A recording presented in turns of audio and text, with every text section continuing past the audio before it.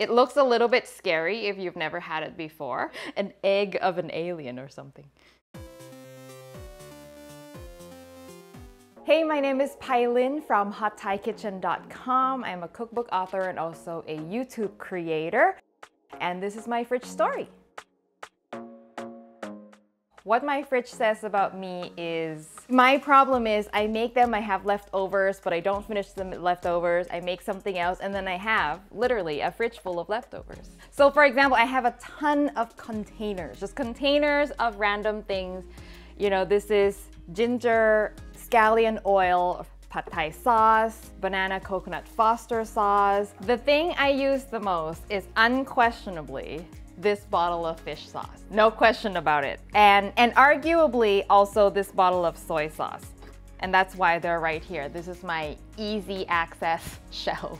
Fish sauce is like the Thai salt. So whether I'm cooking for myself, my family, doing recipe testing for my cookbook, fish sauce and soy sauce is gonna show up. I definitely have a lot of condiments. Condiments out the wazoo. So top shelf, we have 1, 2, 3, 7, 8, 9, 10, 11, 12, 25 just on this door. And then way in the back, 1, 2, 3, 4, 5, 9, 10, 11, 17, 18 in the back plus 25, so I know 40. And that's not counting like pickles and things like that.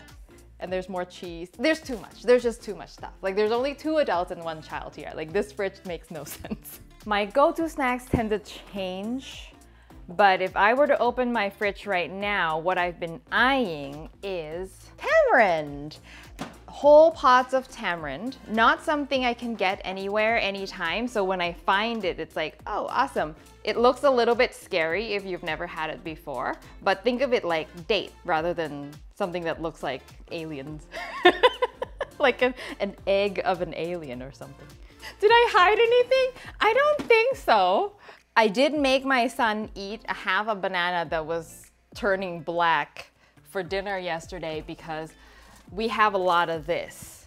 Like if no one was visiting, you see a lot of just like half open bananas. It's a constant struggle because we would forget that there's already one. And so somebody would go and open another one. Now there's 2 half bananas in there. At some point there were, I'm not kidding, 4 half bananas in the fridge. And that was when I drew the line. This is it. We have to do something about the situation because they were just like turning black in the fridge and I'm not making any more banana bread. Yeah, let me know in the comments whether you have a situation similar to this where you just keep having half-opened fruits or vegetables. Happens to me with onions too. I'll have like 3 half onions because I've forgotten that I already have an open one in there. Fruits and vegetables always scary. Now this is the thing I did clean out. There were some completely terrifying things in the back of my fruits and vegetable drawer. So I've got some yu choy here, which is really a great all-purpose Chinese greens. Oops. Good for soup, good for stir fries, lots of things.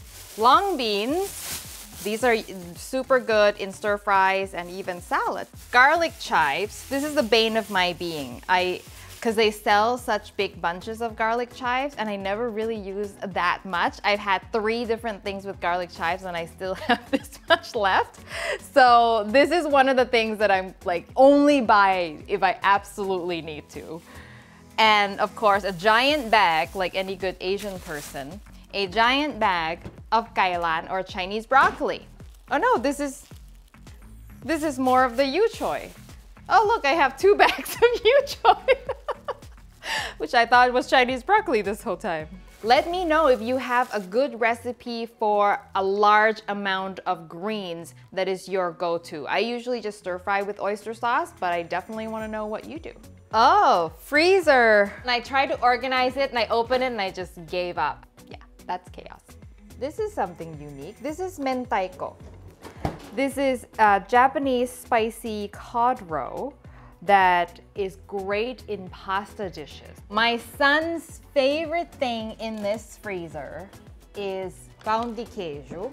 Pão de queijo is Brazilian cheese bread. A Brazilian friend introduced me to these and they are insanely good. It's from Costco. You just stick it in the oven, bake it for 20 minutes, and my son can eat like 8 of them in one sitting. And I can eat 10 of them in one sitting. It's really, really dangerous. Oh, you know what's been in here forever is Korean hot pepper flakes. I got this to test whether I can use this as the dried chilies when making Thai curry paste. And I tested it, I found out it works fine, and that was it. And this is now just lives there. I got this before my son was born. And even though it's a dry product, you want to keep this in the freezer because dried chilies do get mold on them. But in the freezer, it will last forever. Best before, are you ready? 2018. They're fine. Countries with hot climate have spicy food, like Thailand, because back in the day, food would go bad quicker in these hot climates, and chilies would make them last longer. So if you have a hot sauce that's been there for 8 years, don't feel bad about it. It's fine. It looks good, smells good. It's supposed to be that way. The top of the fridge is basically the overflow of my snack cabinet. Dried pork floss, this is another one of my son's favorite food. It's actually all of Asian kids' favorite food. It is dried shredded pork that's seasoned, and you just toss this with rice or congee, and this is the only form of meat that my son eats. Something else in the very, very back of my fridge that I just discovered yesterday is that I still have macapuno. Let's find out if this is fuzzy on the inside. It's not.